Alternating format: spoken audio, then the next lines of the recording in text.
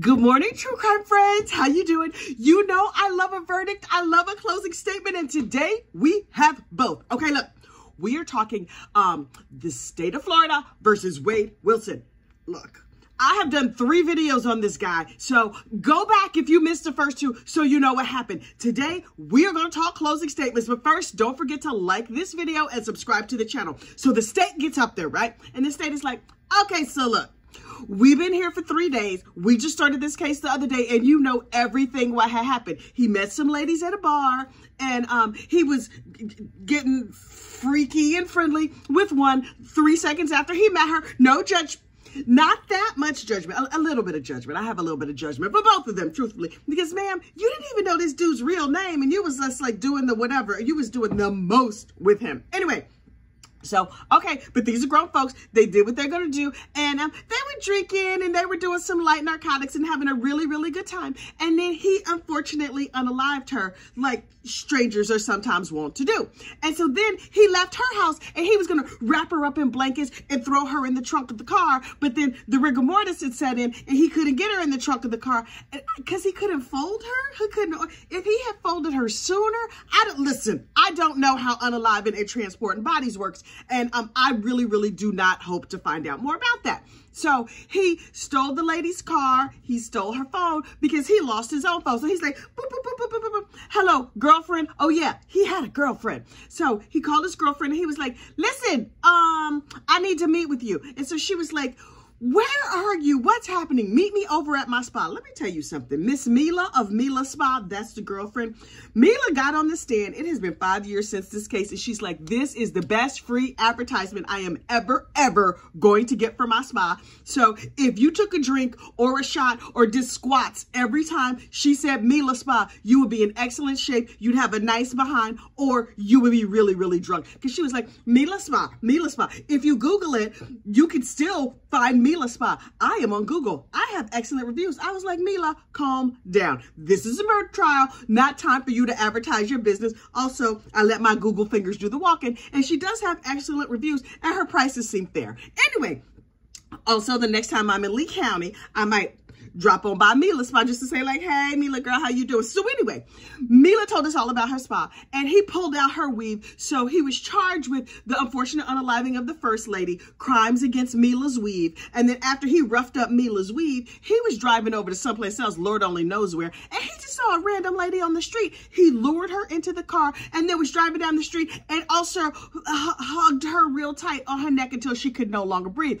Sadly, she didn't die right away. She just sort of like passed out. He put her in a sleeper hole because, you know, he didn't want to be too distracted. He felt confident that he could drive and choke, but not drive and choke all the way out. He could drive and choke until you passed out. And so finally he was like, dang, she's not slipping the surly bonds of this earth fast enough. So he threw her on the ground and then ran her over with the car. It was a terrible, terrible situation. And the state was like, he's terrible. I'm telling you right now, you should convict him. And they sat out.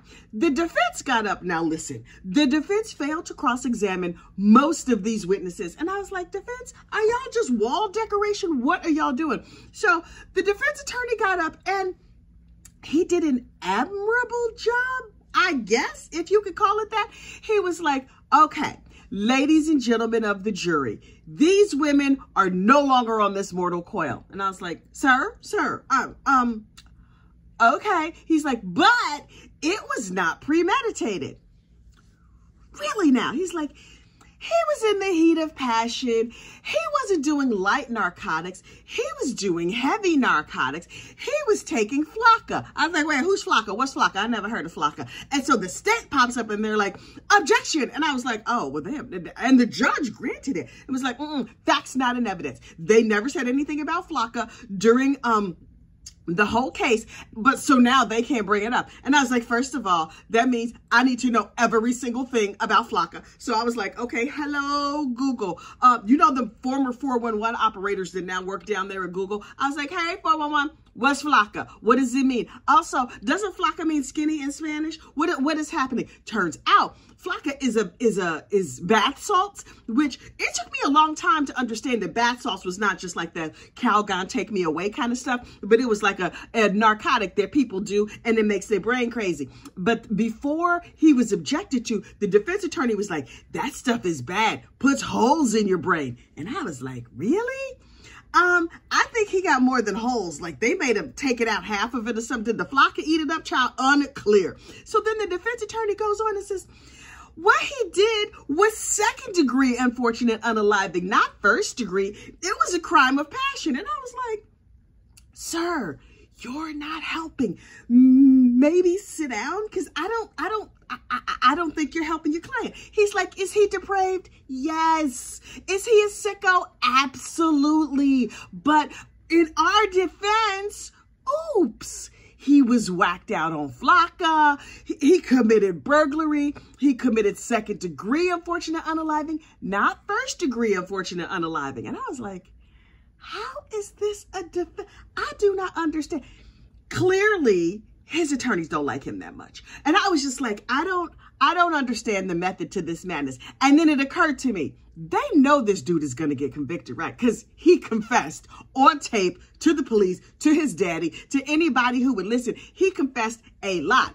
But since the state is seeking the unalive penalty, then I think that the defense is like, yeah, we know he's going to be convicted. What we're trying to do is to keep him off that unalive row over there. And I was like, oh, so they can concede a whole bunch of stuff along the way. Listen, that lady prosecutor got up. She was having none of it. Not a bit. She was like, do you know the mosquito theory? And I was like, no, girl, tell me every single thing about the mosquito theory. So look, the mosquito theory of premeditation is this. If you sit there minding your own business and you see a mosquito fly by, you look and you're like, oh, a mosquito. And then you whack it. That's premeditation. You premeditatedly, you first degree unalived that mosquito because you had a time to like stop, recognize it was a mosquito, and then smack it. Because you could have stopped, recognized it was a mosquito, and say, please drink all of my blood. That's my favorite thing. But no, you whacked it and took it off this mortal coil. Premeditation doesn't have to be for a long period of time. It could be the 2 seconds that it took to smack the mosquito. So I was like, ooh, mosquito theory. Okay, so the state prosecutor, the lady got up there. She's like, this was premeditation all day long. I was like, praise sister. I almost got the Holy Ghost because I absolutely agreed with her. She was like, additionally, he bragged about what he did. He bragged to his father. He bragged to the police. And then, ooh, hang on. You know the devil done got in my throat again. Hang on. She said, they arrested him on another charge. Finally, they were like, wait, the police buzzards are out here circling around and we found a body in a field that we could tie directly back to him. And so they were like, hey, crazy, come here. We want to talk to you. And he was like, okay, hey, Popo, I'm willing to talk to y'all, but first I'm going to need a burger and fries. Really? That's all it took? I don't know what meal I would request to give the police information. Also, I hope I'm never in that situation to try and have to figure it out. Oh, do they have key lime pie down there at the jail? But whatever. He wanted burger and fries. So he's like, if you get me a burger and fries, I'll tell you everything. And they were like, okay, great. So they got him a burger and fries. I'm dying to know what his order was. Did he get In-N-Out? Did he get the seasoned fries, waffle fries? Did he go for some of them tater tots? Unclear. Anyway, they got him a burger and fries. And then they were like, we are pressing record right now. Boop. Okay. Tell us everything, sir. Oh, and he commits to talking. Child, I know about that talking too much life. So anyway, he told them everything. And you know that recording that they played in court that we could not hear at all? Even if you put on your best listening ears, you had no idea what it said. Well, apparently the prosecutor, she had on her listening ears, she also had a transcript, which was probably very helpful. And so she decoded this tape for us. And I was like, oh, apparently what he said was he picked this girl up from the bar. He went home with her. She fell asleep and she's just laying there sleeping. He's like, you know what I'm going to do? I'm going to take her off this mortal coil. And so he commits to hugging her real tight around her neck. But according to the autopsy, she fought and scratched and it was a fight to the unalive. But he won. And so he unfortunately unalived her. He couldn't move her body. Then he just laid there and waited. Like, did you just hanging out? You do this thing and you just hanging out? So rude. Plus, you don't know her. How you just gonna hang out at her house like that? But I guess if you are out here in these streets, unfortunately unaliving people, you're really not that concerned with manners. That is just an observation I'm making for myself. Hang on. Oh, I done talked my throat dry. Hang on. So he says the first lady, he just did it because, like, this will be interesting. Then he stole her car, drove over to Mila's, got into a fight with Mila, assaulted her weave, pulled it all out. Remember, I told you he punched her in the nose. It was tumbleweed blowing down the street. The whole thing was a situation. And he said on tape, I would have unfortunately unalived Mila, but it was too many people around.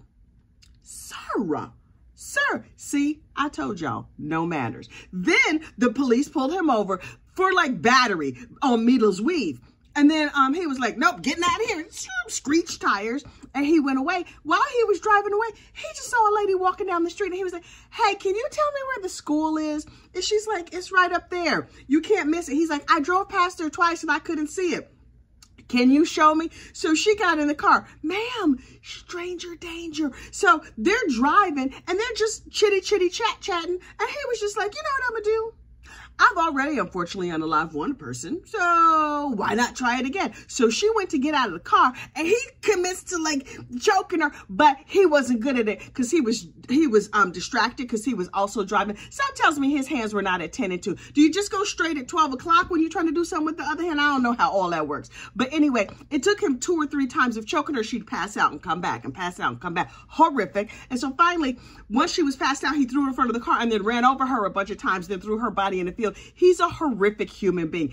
And he talked about it. He bragged about it. He gave all these details and was very animated telling the police about it 3 days after the crime, long after his little flocka had worn off or whatever else. And so the state was like, drugs are no defense in this case. Long after those drugs were out of his system, he was still all just running his mouth. And let's don't even get started about the tattoos. Did you notice that everybody who got on the stand who had to describe them, they didn't say the dude with the whole tattooed up face. No, they were like, the gentleman in the black tie. Are we just not going to talk about the elephant in the room? He's a person of color, bright technicolor on that one side of his face. Oh, he has words. He has phrases. Might be a riddle in there. There's a swastika under his eye. What is happening?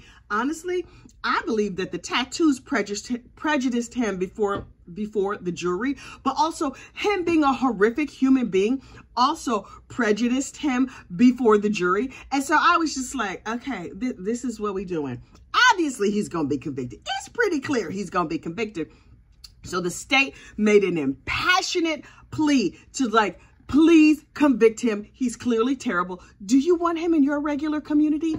No, he's a horrible human being. Send him to prison forever. And honestly, she had a point.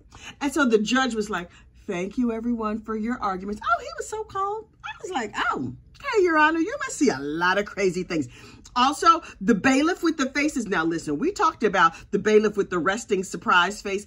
I would be remiss if I did not include an entire carousel of pictures of bailiff resting surprise face at the end of this video. So please stay tuned for that because, oh, I have many faces of bailiff resting surprise face. He was surprised by this trial. And he showed us with his face every single chance he got. He was like, just like, it was crazy. I loved every minute of it. So anyway, Wade Wilson is sitting there and he's just like, not a care in the world, just calm, easy breezy, cool as you please. And I was like, okay, sir, I'm not, you're not right. You're not right in the hat. But I think it's pretty clear that the jury can see that too. And the jury will probably make their decision out here in the hallway. They're not even going to have to be gone that long.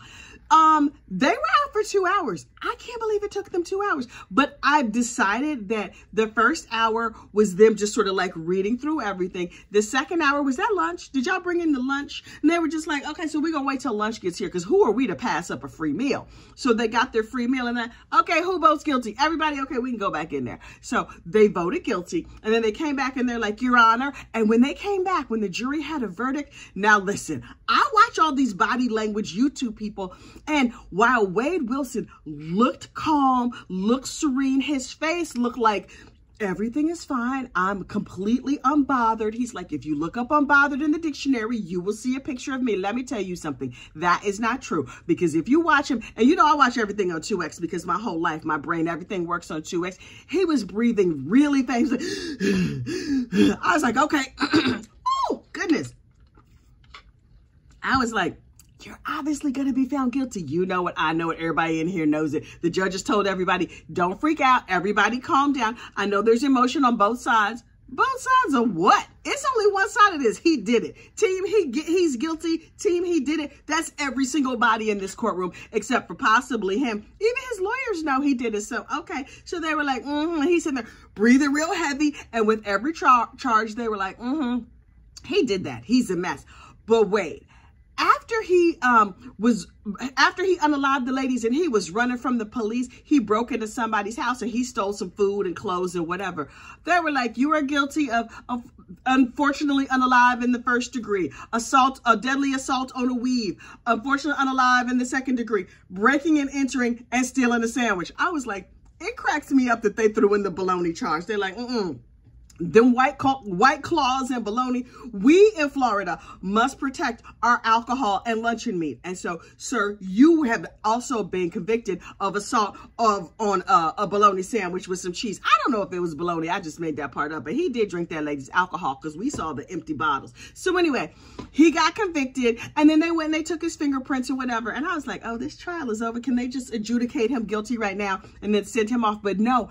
There's going to be a penalty phase, and they expect the penalty phase to last for 2 days. Oh, but you know I'm going to be here for the penalty phase, right? Oh, I love a penalty phase because then I think that's when these defense attorneys are really going to shine. I think they were keeping their powder dry so that they could come back and be like, okay, because they were talking about a mitigation expert. They were like, we are waiting for the court to approve our funds for our mitigation expert. And I'm like, what mitigation could you possibly have? Now, he mentioned Flocka, which, by the way, I'm not sure what words I can say here on the tubes of you. You know how it goes. So I'm going to explain to you what particular narcotics this gentleman was using. They called it Flocka, and I was like, what is Flocka? Flocka is a combination of heroin and methamphetamine.